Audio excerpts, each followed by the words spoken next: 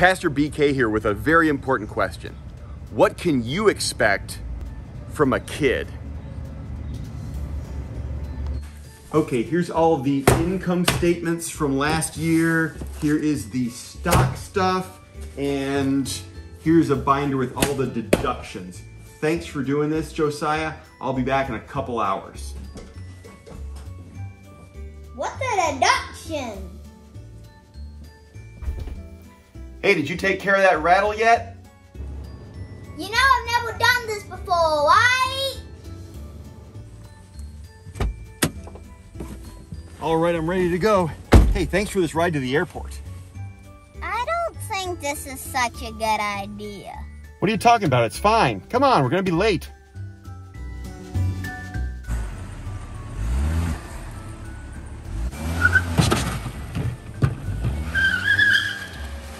Hey, have you got that water pump issue worked out yet? Can I have a break? What do you need a brake for? Speaking of brakes, those brake shoes aren't going to replace themselves. Kids, I hope that nobody expects you to drive them to the airport or do their taxes. I hope you're always learning, cleaning and fixing things, building, cooking. Those are all great things to be able to learn as you grow up. We could use a guy like you around here. But that's not what makes you valuable.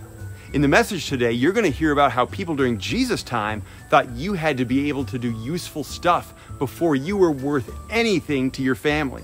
But Jesus doesn't say, I'll love you when you can fix a spare tire, or earn money, or clean the gutters. Read Matthew 18 and 19 in the Bible today, and listen to today's message to see how we can all learn from kids like you. Jesus definitely has something to teach us. I think this was your problem. I think that was supposed to stay in there.